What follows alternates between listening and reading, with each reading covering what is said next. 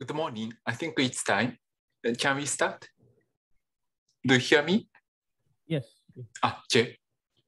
So welcome back to the final day of the program.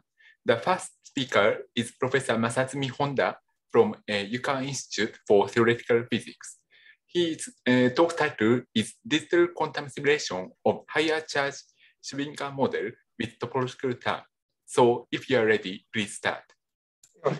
Thank you very much for invitation and introduction. I'm Masazumi from Yukawa Institute for Theoretical Physics. By the way, I'm sorry that I could not come to APCTP directly. So I hope to come maybe in this year or next year or sometime.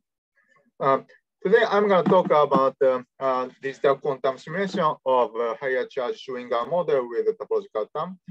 This talk is based on 3 collaborations with many people: Vipasha Chakraborty, Yuta Kikuchi, Taku Izubuchi, Akio Tomiya, Etsuko Ito, Rento Nagano, Takuya Okuda, and Yuya Tanizaki. Okay. Let me start with the introduction. So I think this is already 3 years ago that we got news from Google claiming that Google, we have a kind of quantum supremacy, and this is a controversial on whether it is really quantum supremacy. But anyway, I got the impression that resource of a quantum computer is growing well. So in this talk, I'd like to consider how can we use this kind of progress for particle physics, because I'm a particle physicist. And in particular, this talk is on application of quantum computation to numerical simulation of quantum field theory. Generic motivation would be we simply would like to use a powerful computer, maybe. But there is a specific motivation in this context because if we naively apply quantum algorithm to quantum numerical simulation of quantum field theory, it looks Hamiltonian formalism is more suitable, and this implies a kind of a revelation from infamous sign problem in Monte Carlo simulation, which I will briefly explain. So what's the sign problem? Here I'd like to explain what is a conventional approach to simulate the quantum field theory. People usually consider Euclidean, usually work in Lagrangian formalism and discretize Euclidean spacetime by lattice, like this. Then the infinite dimension path integral becomes a finite dimensional integral. So technically the problem is to evaluate the integration numerically. And typically people use an algorithm called Markov chain Monte Carlo method, in which we regard the Boltzmann weight as a probability and approximate the vacuum expectation value by average over samples. This is a conventional approach, but obviously, when the Boltzmann factor is not real and positive, we cannot directly apply this algorithm, and we should need some trick. And in particular, when Boltzmann factor is not real and positive and highly oscillating, it is known that basically it's difficult to get a good approximation, or we need a huge complexity to get a good approximation of integration. This is a roughly called sign problem, and physically this happens when we have a topological term, chemical potential, and real time. In particular, when we have a real time, the Boltzmann factor becomes the exponential IS, and the time problem is much worse. But if we consider Hamiltonian formalism, technically what we do is not the integration, and we do not have this kind of problem from the beginning. This is a very rough explanation of sign problem, and indeed it's a bit unfair explanation. Indeed, there are various approaches within framework of path integral formalism for same problem, but I will skip it. So let me focus on what happened for Hamiltonian formalism. Of course, life is not so simple because instead there is a cost for Hamiltonian formalism. The cost is that first, quantum field theory typically has an infinite dimensional field vector space, so we need to regularize it. And even after regularization, we typically have a huge vector space. So we have to, technically, we have to do a linear algebra problem in huge vector space. So technical computers have to memorize a huge vector and multiply huge matrices. So we have a huge complexity. So it sounds difficult even for Hamiltonian formalism, but the quantum computers in future may do this job, and because quantum computers is known to typically be able to do this kind of computation fastly in future. So let me focus on this possibility. And so long-term goal of this my research project along this direction is like this pictorially. So we have a quantum computer, and finally we may be able to numerically estimate the accelerate universe and or black hole and so on. But in this talk, I will focus on a low dimensional model called the charge Q Schwinger model with topological term.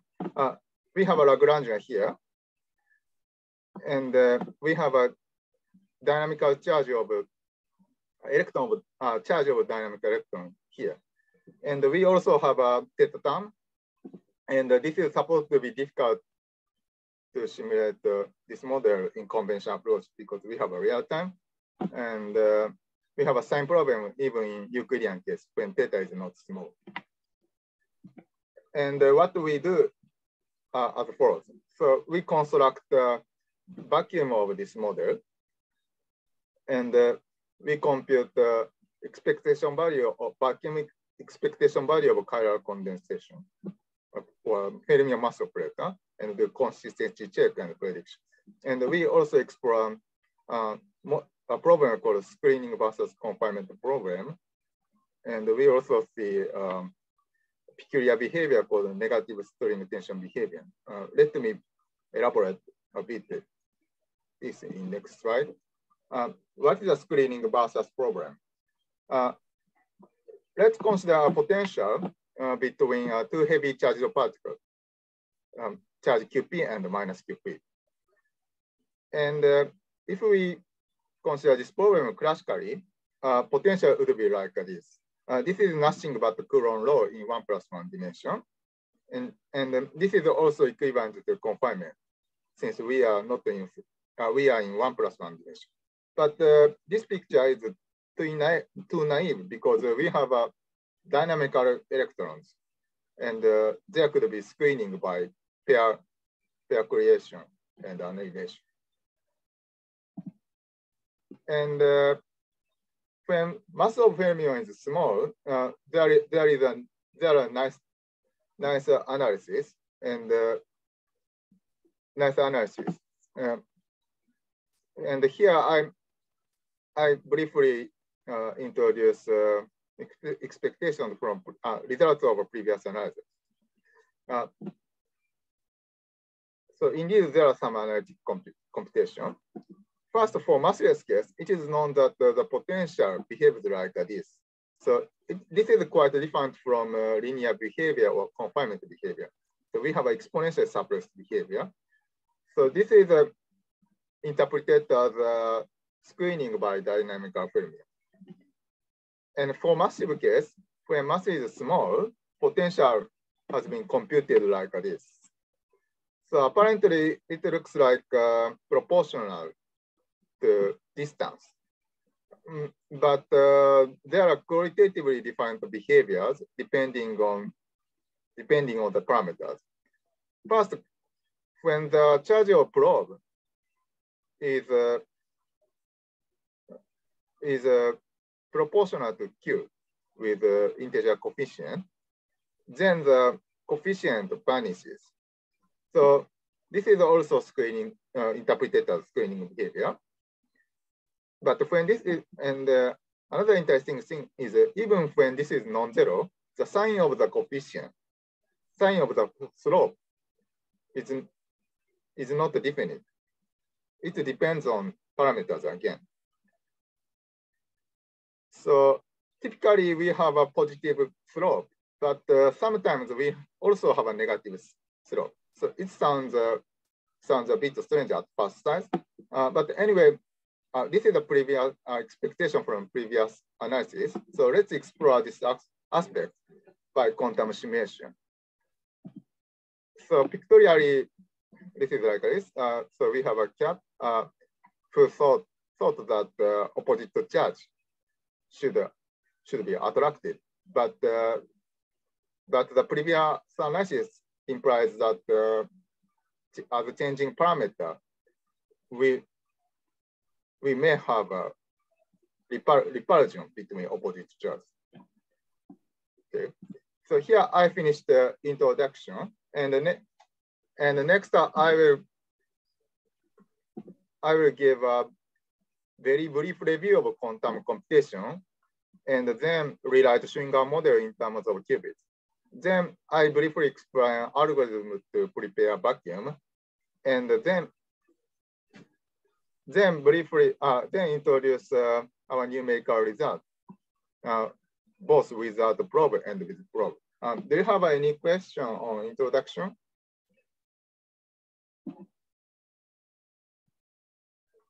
All right, then let's move. Hello, one question. So the Schwinger model, has it been studied using other numerical methods in the past?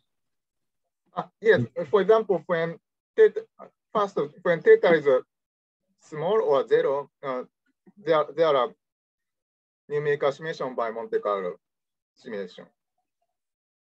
I see. Okay. And also even for non-zero theta, there are some papers, but some analysis by tensor network approach. Yeah. Okay. Yes. Thanks. Thank you. Other question? Okay.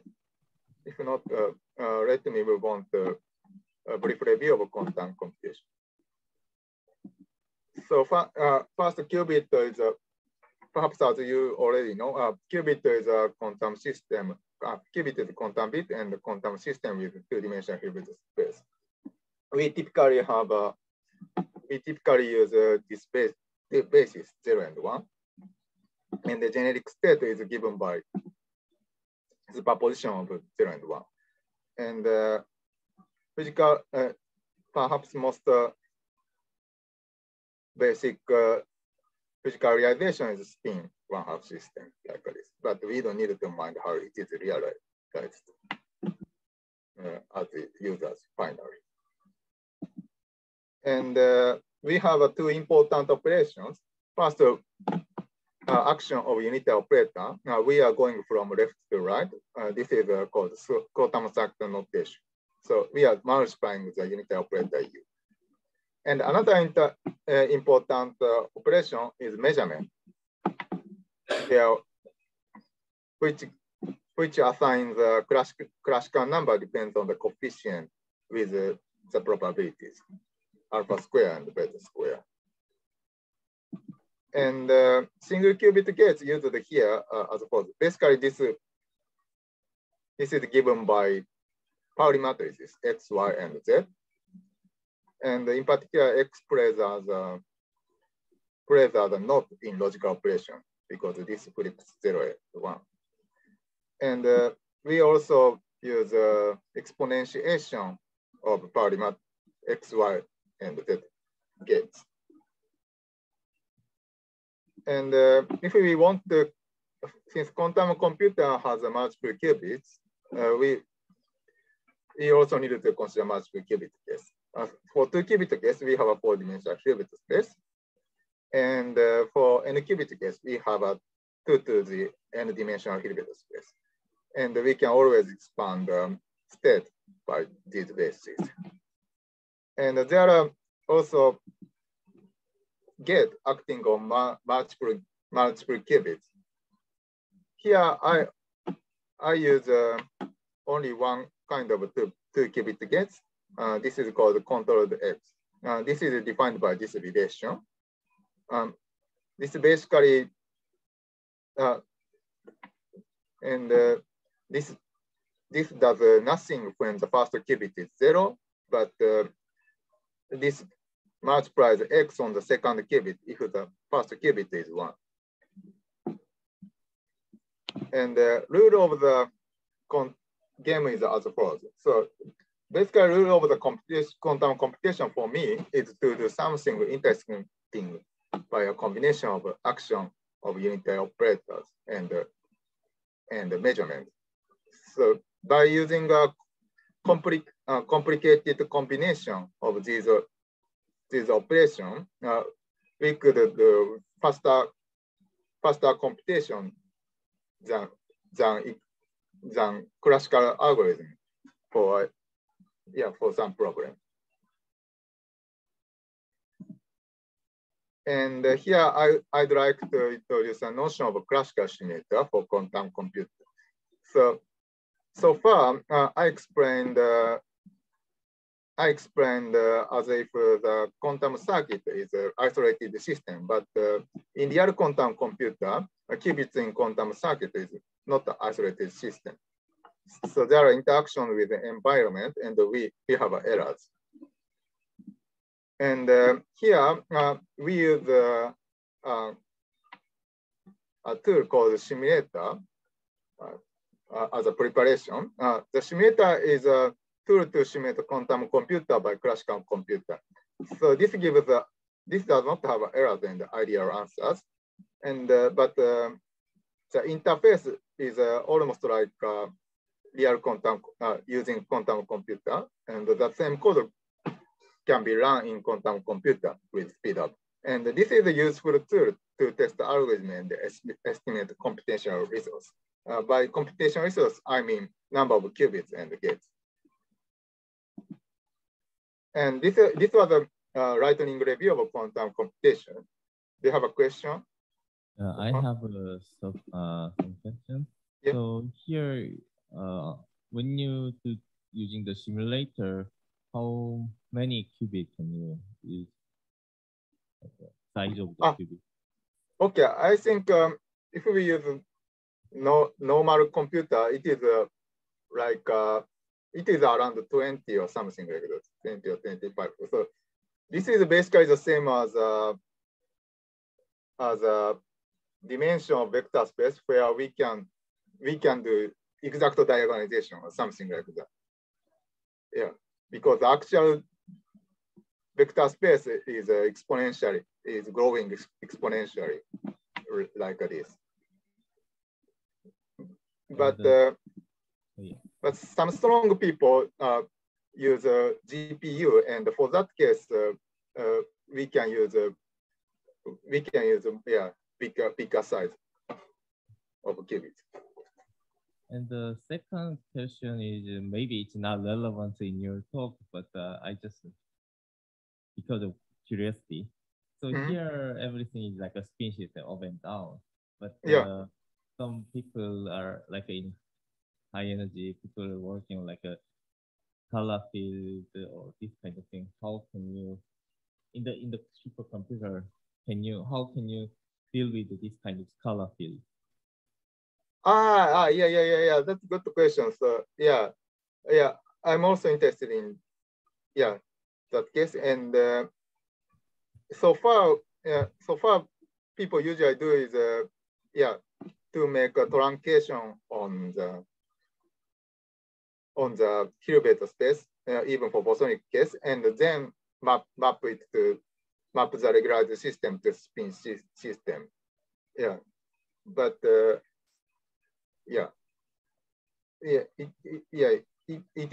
would be also interesting. It would be also useful to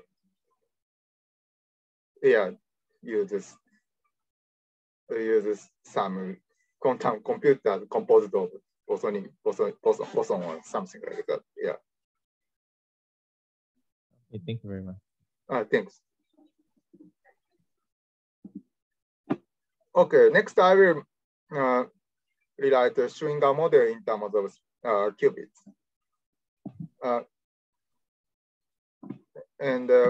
First, we have to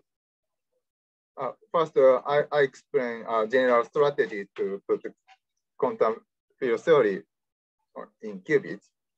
To put quantum field theory on quantum computer, we have to regularize the Hilbert space. Then we rewrite the regularized theory in terms of qubits. And the Schwinger model is the simplest non-trivial example with gauge interaction in this context. Because 1 + 1 dimensional gauge field has only one-dimensional physical Hilbert space. So, and also lattice fermion has a finite dimensional Hilbert space. So, for the case of Schwinger model, if we focus on physical Hilbert space, then the Hilbert space, dimension of Hilbert space becomes finite just by putting the theory on lattice with appropriate boundary condition. We need additional treatments for scalars and higher dimensional gauge. And this is the Schwinger model, Lagrangian of the Schwinger model with topological term. And by taking a temporal gauge, we have this Hamiltonian. And then physical states are constrained by Gauss law, this Gauss law. So this is the continuum description. And since this is a low dimensional model, there are some analytical approaches are accessible. First, when mass of fermion is very, very large, fermion can be integrated out, and the theory becomes effectively pure max field theory with theta. And this is free theory, and we can solve it. And another special feature for 1 + 1 dimensional system is that we can use bosonization. It is known that the Schwinger model is equivalent to this scalar field theory. And then the important thing is that G is translated to basically mass of the scalar, and the mass is translated to coupling in the scalar field theory. So when mass is 0, we can exactly solve this model even when gauge coupling is strong. And also, small mass regime can be approximated by mass perturbation theory. And if we try to simulate this model by conventional Monte Carlo approach, we have a same problem when theta is not small. So first, in Minkowski space, we have high oscillating behavior, and even in Euclidean case, since the coefficient of theta term is complex, so we typically have high oscillating behavior for non-small theta. So yes? Is the action really a 4-dimensional integral, or is that a typo? Sorry, this is a typo. Why? Yeah, sorry, this is 2-dimensional. Okay. Yeah. Oh, I'm surprised. I have used this slide more than 10 times, but nobody have not pointed out this. Thank you. Okay, and this is a map of accessibility and difficulty in the Schwinger model. And first, when mass is small, mass is small or mass is very, very large, we can get a good approximation by analytic computation. And also when theta is small, we can use Monte-Carlo estimation. But when theta is not small and the mass is intermediate,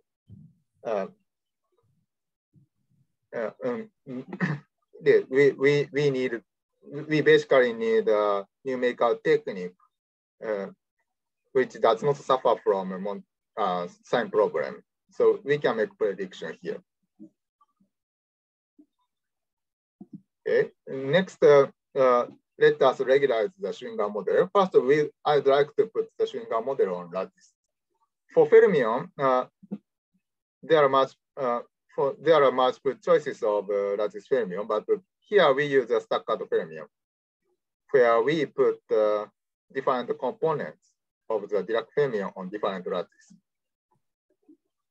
And we put the gauge field on ring. And here, since we are considering Hamiltonian formalism, we also have a canonical conjugate momentum of a link variable.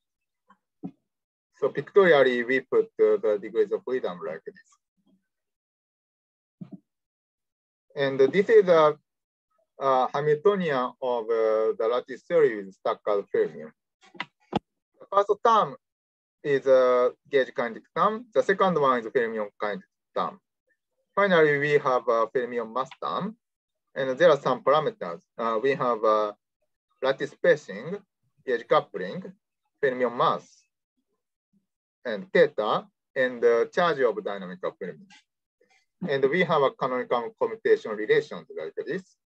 And this is a lattice version of Gauss law, where physical states should be satisfied.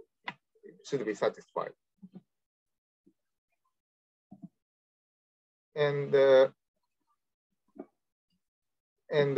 first, to focus on physical Hilbert space, we'd like to eliminate the gauge degrees of freedom. And now we take open boundary condition and solve Gauss law.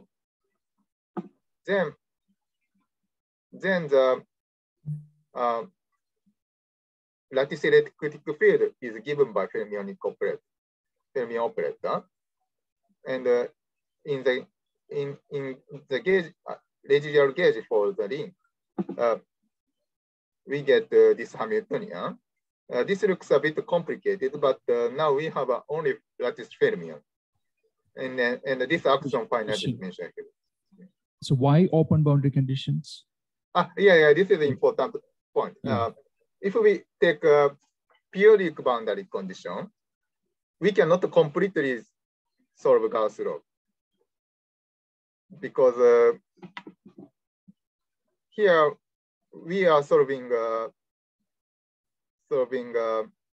Ln by using degrees of freedom on left. And for open boundary condition, then we can rewrite Ln in terms of boundary condition and only boundary condition and the fermion. But for periodic boundary condition, there is one remaining dynamical degrees of freedom. I see. Yeah, then there is a physical degrees of physical bosonic degrees of freedom, and for that case, Hilbert space is still infinite dimensional, even if we are considering physical Hilbert space. So we need additional truncation for periodic boundary condition. Okay. Yeah. Thank you for the good question. So I want to understand this further. You're putting some sort of Dirichlet boundary condition on one side of the system, and then in the other one you have something like a Neumann boundary condition where it's free to oscillate, or do you have Dirichlet on both sides? Yeah. I don't need. Yeah, I don't put the boundary condition on the other side. So that's determined by the total charge, right? So different. Okay. So. Yes, in principle, yes, but here I'm interested in only the vacuum, and also I only use time evolution preserving total electric charge. So in this sense, the boundary condition, and so I'm basically restricting the theory to the sector with total vanishing total electric charge. Okay, thank you. Yeah, so in this sense, the value on the other side is fixed or something. Yeah, fixed. Yeah. I have also two questions also because I'm not expert on this lattice, so maybe it's very basic and naive, but yeah. First question is here also boundary condition. When you say boundary condition, is on the gauge theory, gauge field or the fermion field? This is for the electric field. So like when there is boundary, the gauge symmetry is some strange on the boundary. So people used to interest like edge mode and so on. So here, is there such a? I'm not sure in 2D, but I see. Okay. Okay. This is a good point. Okay, this is also a good point. So since we have a theta term, and then theta term is a total derivative, and when we have a boundary, this gives the boundary Chern-Simons term, boundary one-dimensional Chern-Simons term or Wilson line, and then this means that we break the periodicity of theta here, and the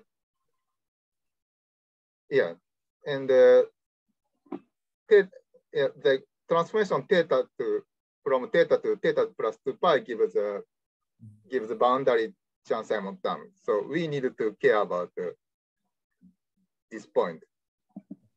And the second question is also like in usually gauge you do in the continuum you have to deal with like a unity is also ghost and so on. But here lattice gauge theory you don't need like an integer ghost or here I think we could also use a ghost, but here I'm fixing gauge and we don't need to I think for more general gauge we can use a ghost. Yeah. Okay. Thank you. Yeah.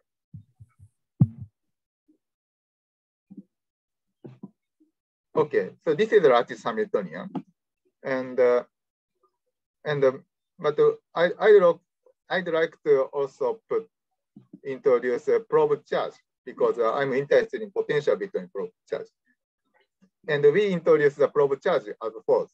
So that is people typically introduce a probe charge by using Wilson loop. Typically long rectangular Wilson loop. And by using Stokes theorem, this is written like this, exponential of f. And but this is the local theta term. Local theta term with theta equal to 2 pi qp. And here I include this local theta term to the action and then switch to Hamiltonian formula. Then the problem becomes to analyze the system with space-dependent theta term like this. So we have a kind of step function here. Then we compute the ground state energy in the presence of the effect of probe. Then we can compute the potential between probes. So from now on, I also include the probe charge by theta term. And next, I'd like to map the system to spin system. The problem is to rewrite the theory, to rewrite the Fermi operator in terms of spin operator, satisfying these anti-commutation relations. And there are multiple solutions to this problem. And the most traditional one is called Jordan-Wigner transformation, which is explicitly given by this. Here, xn, yn, and zn are Pauli matrices at site n. And using this this transformation, we have a huge cancellation of Z, factor Z, and we have this Hamiltonian.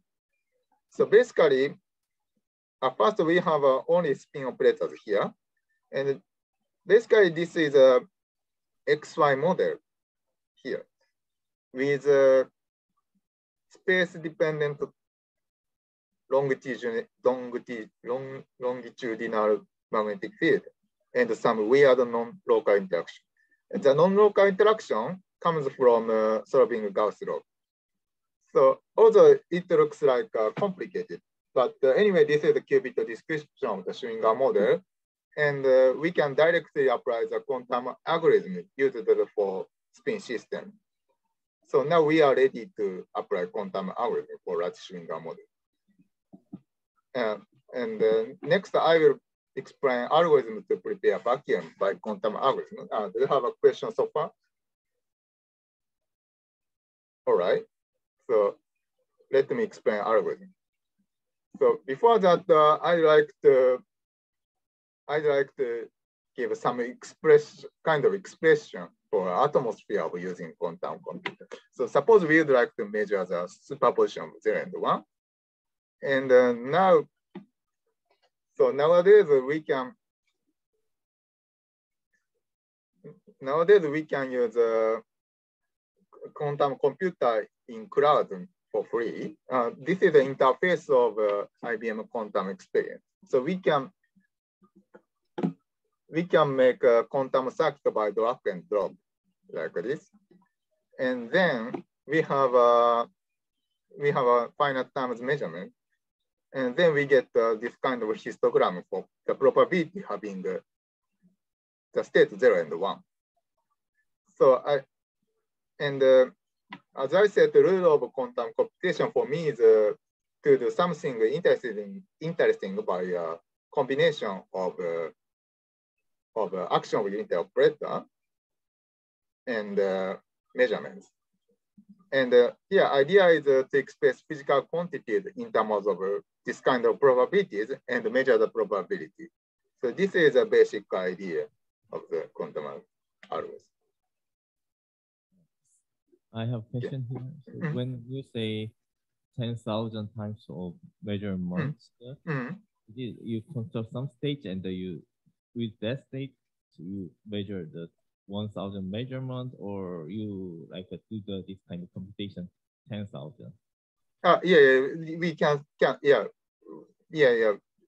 So it's like we do 1,000 times we do experiment 1,000 times or something like that. So, yeah, of course. If we measure the system after measurement, the state is completely fixed. So we need a different experiment. I see. Yeah. You measure the whole qubit or each qubit? For this case, only one qubit. Oh, okay. Yeah, of course. Yeah. Okay. Yeah. Okay. And here is the algorithm to prepare vacuum in this talk. There are indeed multiple ways to prepare vacuum. And here I use an algorithm called adiabatic state preparation. So in this algorithm, we first choose the initial Hamiltonian H0 of practically chosen simple system. And the ground state of the H0 should be known and unique. And in the next step, we consider adiabatic Hamiltonian satisfying this. This is time-dependent Hamiltonian. And this should be initial Hamiltonian at the initial time and the target Hamiltonian at the final time. And this should be slowly varying when the parameter t is very, very large. Finally, we use adiabatic theorem, which claims that if HAT has a unique ground state with a finite gap for any t, then the ground state of target Hamiltonian is obtained by this time evolution. So we gradually change the vacuum from the one of initial to the target Hamiltonian by this time evolution. This is the algorithm. But in practice, we since we have an integral and we have an infinite t, so we have to regularize it. So we take a finite t, finite capital T, and also discretize the integral by the product. Here ut is exponential time evolution beta for small fraction of t. And in practice, we choose Hamiltonian, time-dependent Hamiltonian as both. So first, initial Hamiltonian is basically a massive limit of the Schwinger model. And then it is known that the vacuum is very simple, like 1, 0, 1, 0, 1, 0. And then we gradually put other parameters like this. So you can check that when small t is capital T, we get the original Hamiltonian. So we use this algorithm. And also in practice, we express these time evolution beta in terms of elementary gates, which I explained, like Rx, Ry, Rz. Okay, and this was the algorithm, our algorithm. And next, I will show our numerical results. Do you have any question on algorithm part? What's the scheme? All right, so. I have a practical question, which is, yes, you use the simulator to get this Hamiltonian, but if you actually use the quantum computer, do you have enough time to perform the adiabatic algorithm, or is there some better way to prepare the initial state so that you can run it? Sorry, okay, so in your computer, you have a perfect quantum computer for small numbers of qubits. We put a real quantum computer, do you have enough time to run the adiabatic algorithm? You mean in current quantum computer? Yes. Okay, good question. So, of course, if we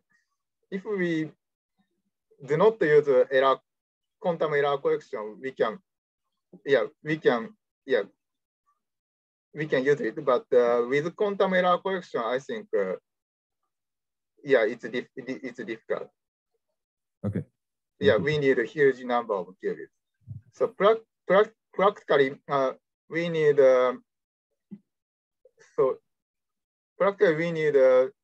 16 or 20 qubits without errors, but it is currently difficult to implement simulate such size of system in real quantum computer without quantum with quantum error correction. Yeah. I also have a question. Yes. If the gap remain open during the adiabatic evolution? Sorry. So, yeah. Yes, please. Yeah. Please say again. Open during the adiabatic evolution in your system. Okay. So are you asking whether the Schwinger model has a gap? Yeah.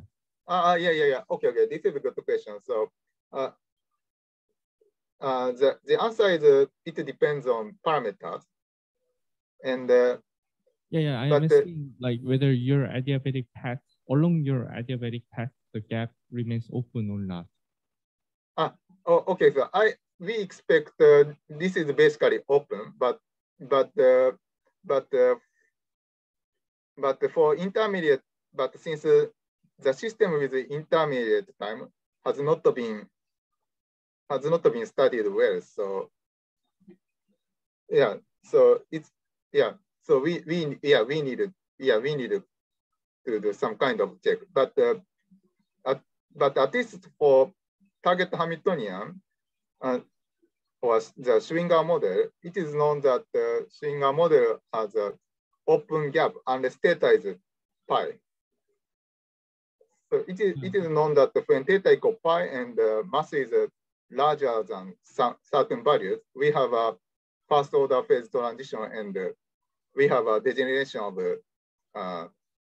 vacuum. And of course, when the target system has a closed gap, we cannot use this algorithm. Yeah, if the gap closes along your adiabatic path, then the time required to converging to the ground state would be really large. So.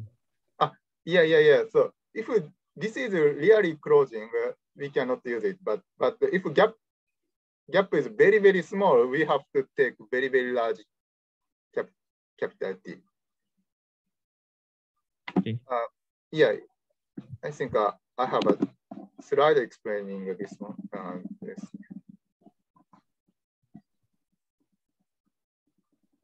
Yeah, this is a very important point.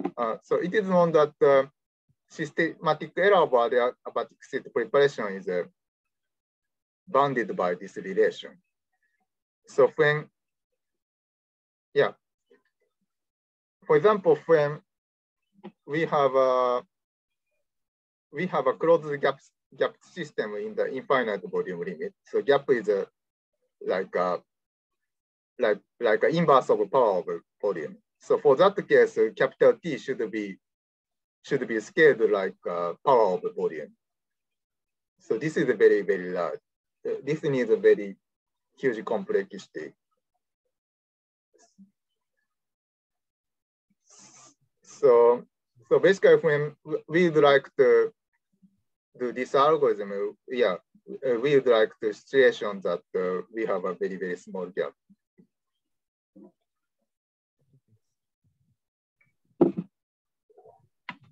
All right.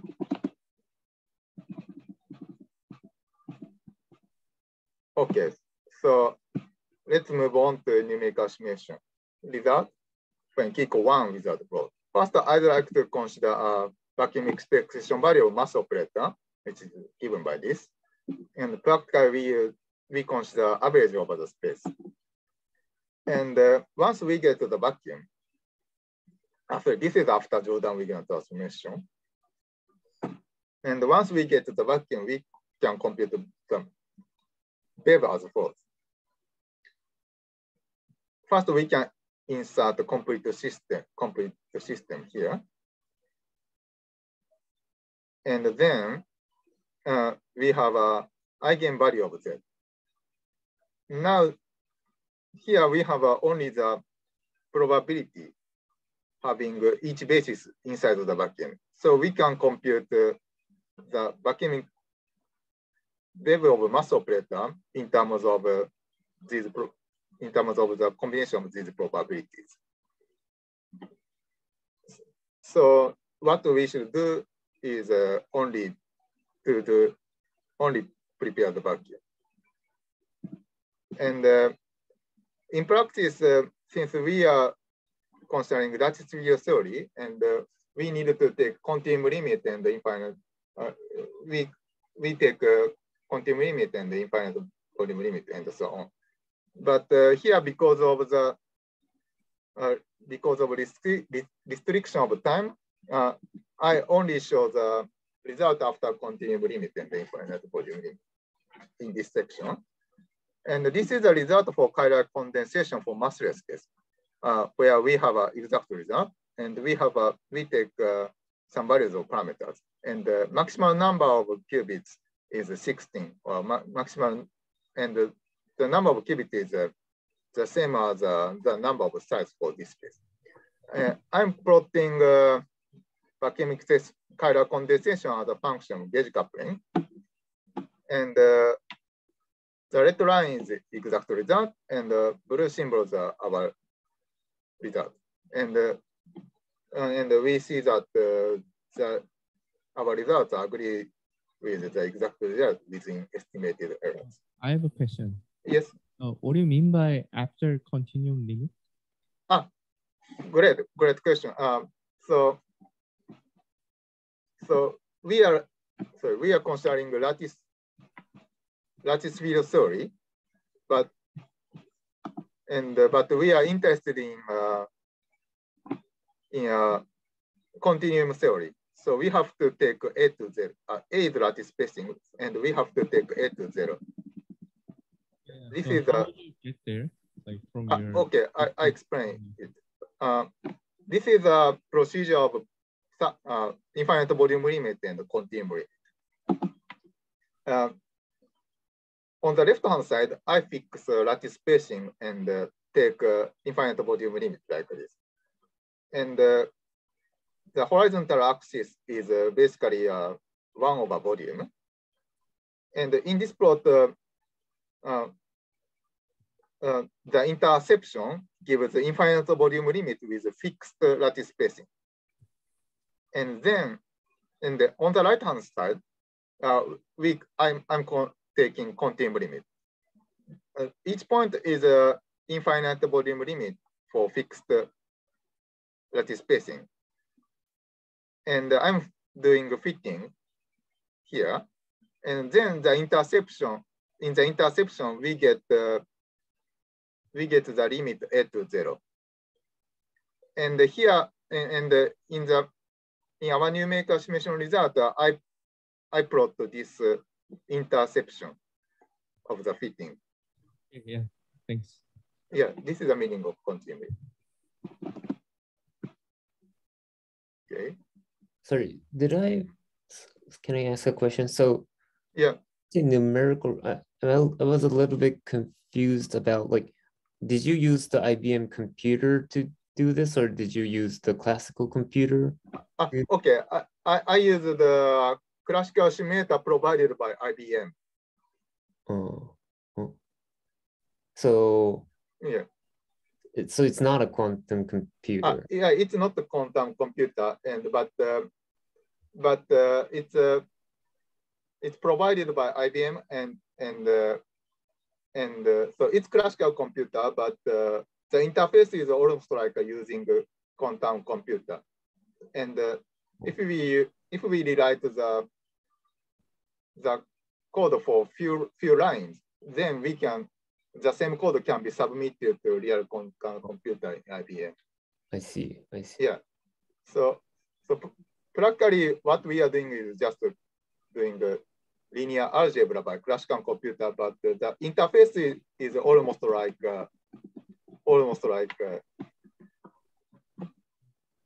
this, like putting the gate or something like that. Yeah, but inside the computer, they are just multiplying matrices. I see. Yeah. So can you say that this algorithm, even for classical computing, is a lot better than, I don't know, like other algorithms? Like, oh, of course, it seems like it's a lot better than Monte Carlo, of course, but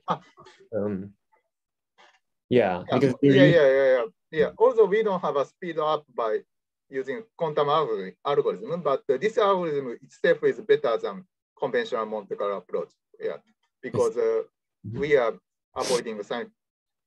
Yeah, we do not suffer from sign problem in this algorithm. I see. Thank you very much. Yeah, when theta is not small. Yeah.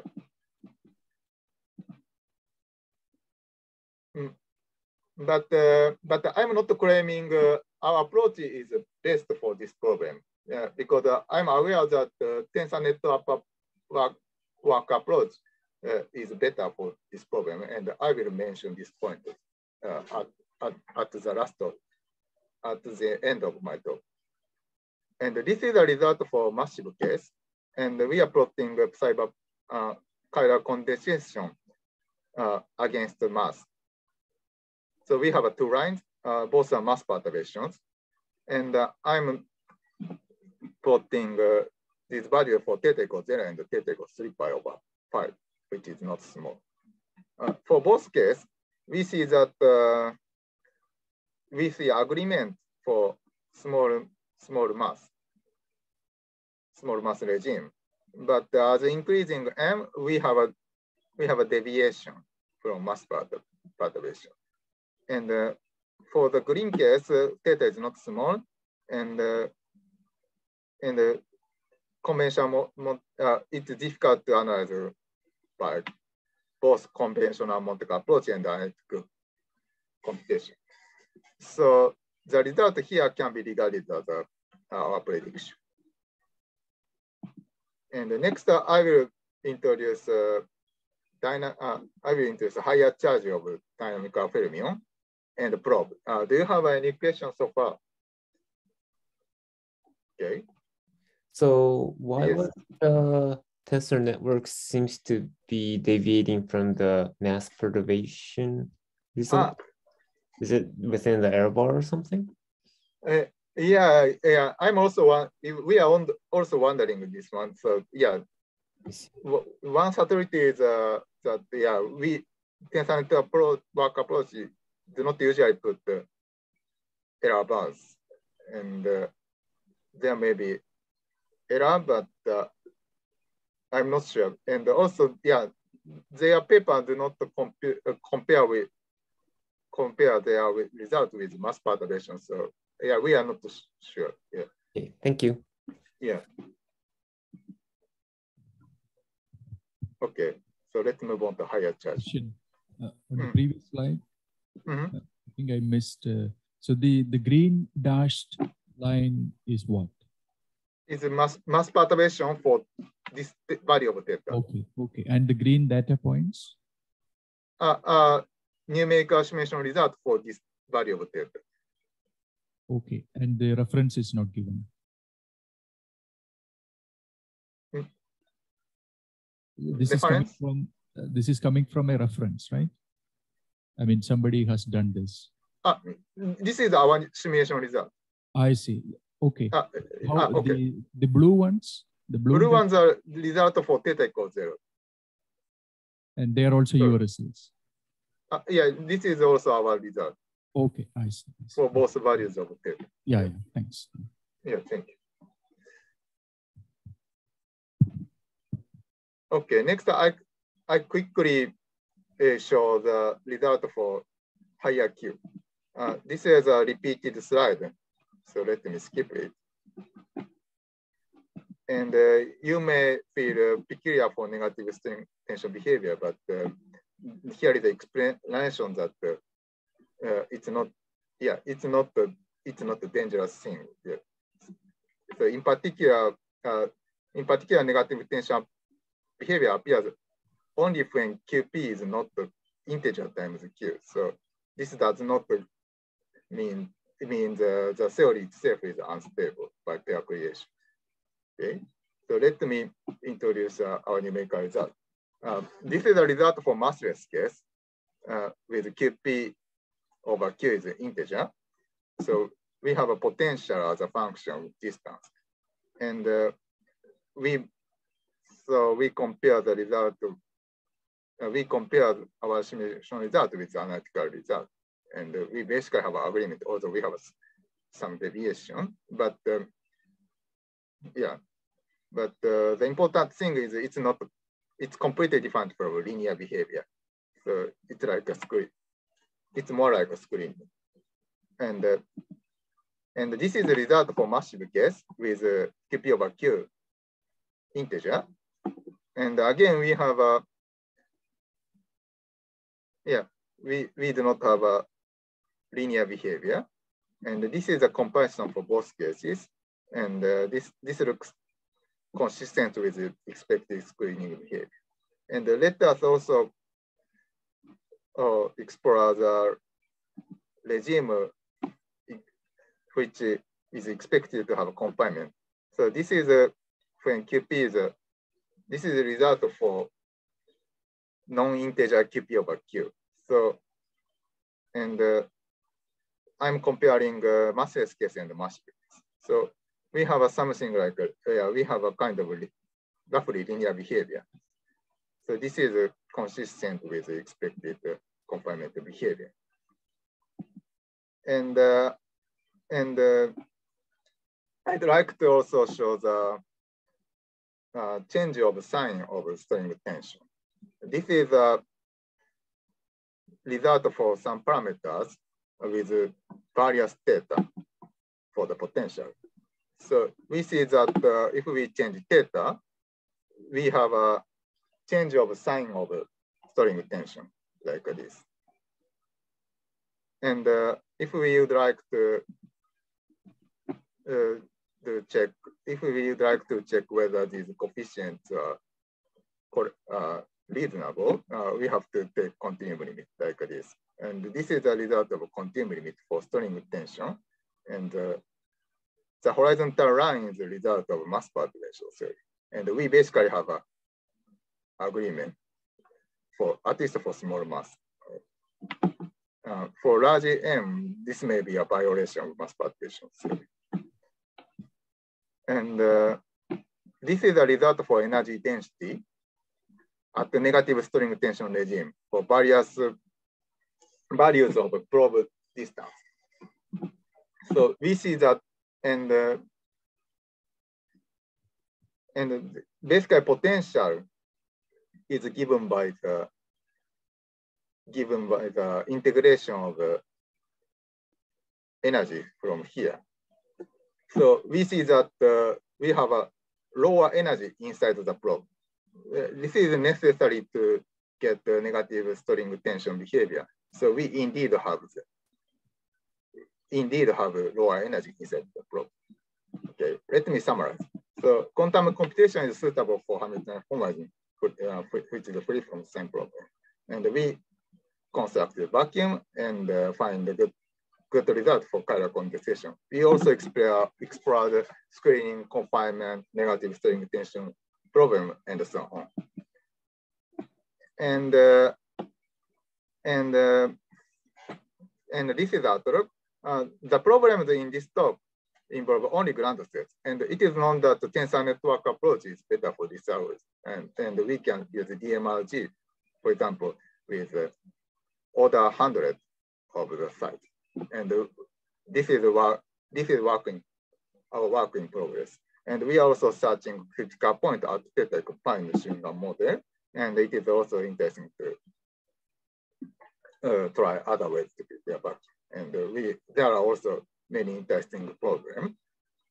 And this is a preliminary result of DMRG. And we have at least for this program, we have a better result. And so I'd like to in future something not efficiently simulated both by Monte Carlo and the tensor network. Oh, okay, this is the end of my talk. Thank you very much. Okay, thank you very much. And there have been many questions and comments during the talk, but do you have still questions? Anyone on site or please? Yeah, I have a question. How large are the electric field fluctuations in the ground state? Sorry, how large is what? The ground state, there's a local electric field at each link, right? How large are the fluctuations of that electric field? Fluctuation of the electric field. Yeah, you gave us the expectation value, that's the string tension in the presence of the stuff. But but sorry, I have not directly studied the electric, measure the value of electric field itself. Yeah. Okay, thank you.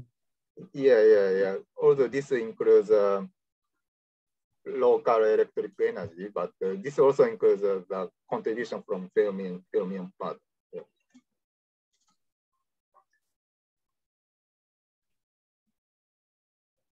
Other questions or comments?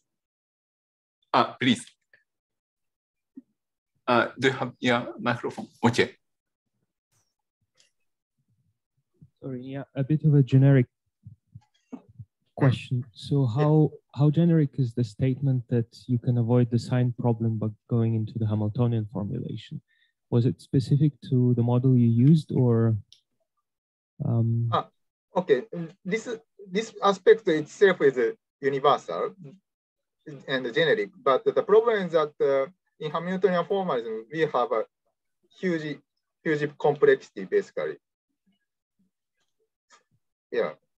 Okay, so you're curing the sign problem, but you get an extra complexity as a price. Yeah. Okay, thanks. But that complexity is still better than using conventional approach when sign problem is very severe. Yeah. Yeah, thanks.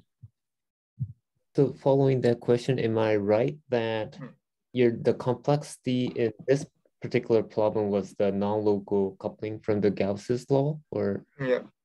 Okay, I see. And also, okay, both. Yeah. I mean, using Gauss law also gives okay. Originally, the Hamiltonian, the terms of Hamiltonian was order n, and using Gauss law, this becomes order n square, and this is one point. And also, since we are using Hamiltonian formalism, the dimension of Hilbert space is also exponentially large, and this is a dominant contribution to huge complexity. I see. Thank you very much. And the good thing on using real quantum computer is that naively we expect the complexity becomes order n squared. So that itself is a generic statement that the complexity of the number of terms is going to be n just changing to n squared. Well,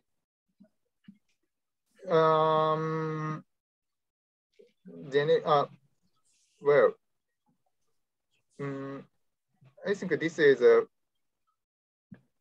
okay. This is a particular feature for 1+1 dimensional model. Yeah. Yes.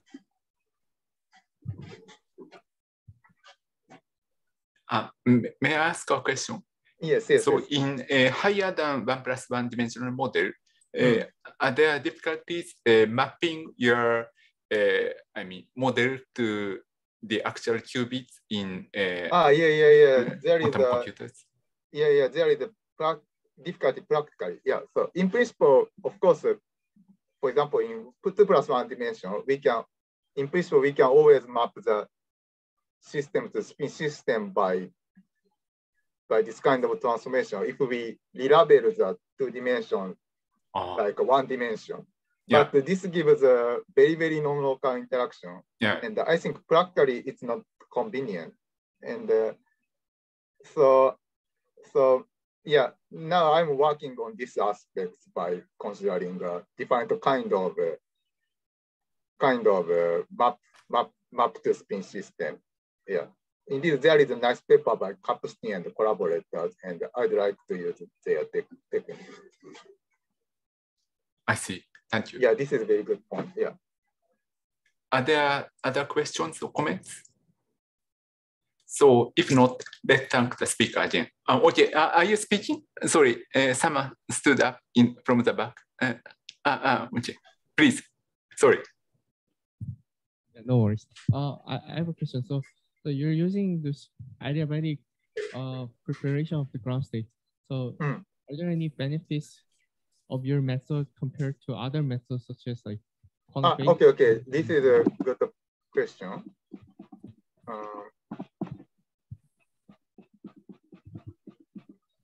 Okay, this is advantage and disadvantage of our method.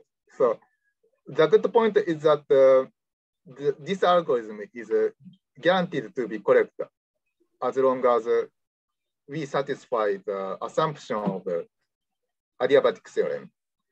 And also another good thing is we can directly get the excited states under some condition, basically for having an open gap bit for neighboring state. But this advantage is that this does not work when we violate the assumption of adiabatic theorem. And another disadvantage is basically cost. So this algorithm basically requires many gates. And for example, if we use a variational algorithm, it is known that the number of gates required is much smaller.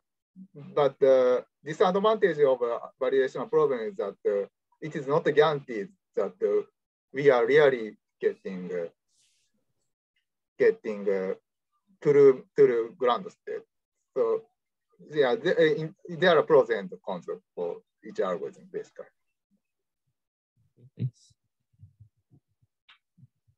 Okay, thank you. So, Chete? I think you talk that some people try to combine the GPU and the quantum computing. Do you know the current progress? Well, yeah. For example, well, I have seen some benchmark, but yeah, I'm aware that there are people making classical simulator in terms of GPU, and yes, they are improving performance. Okay, let me ask, because from my experience, I know that GPU is only used for, it's very useful in studying a conjugate gradient. But so do you mean that the people just improve the performance of the conjugate gradient from the quantum algorithm? So I didn't get the conjugate gradient? Yeah, conjugate gradient, because I know that in the lattice community, people use the GPU for the conjugate gradient. Yeah, so I want to ask whether people improve the conjugate gradient by combining the GPU and the quantum computation. Sorry, I'm not sure. Yeah. Okay. Yeah. I just know that they are always trying. Yeah. Because sometimes, sometimes only use it in the conjugate gradient because GPU is not good for the transferring between the classical, between the CPU and the GPU. So sometimes we only use it to the GPU. Yeah, this is what I know. It is in my old group, we just did it. Yeah. I know little about the GPU, but I heard that the GPU is stronger for treating matrix or multiplying matrix, and yes, and it sounds useful for simulator. Yes, but for other parts, I think it's hard to do that due to the algorithm problems. Yeah. So I'm not sure about the details. Okay, thank you. That's fine. Okay, thank you. It's already time. So thank you, Masazumi, again. And thank you very much. The session continues in maybe 4 minutes. What about that? Okay, thank you. Thank you.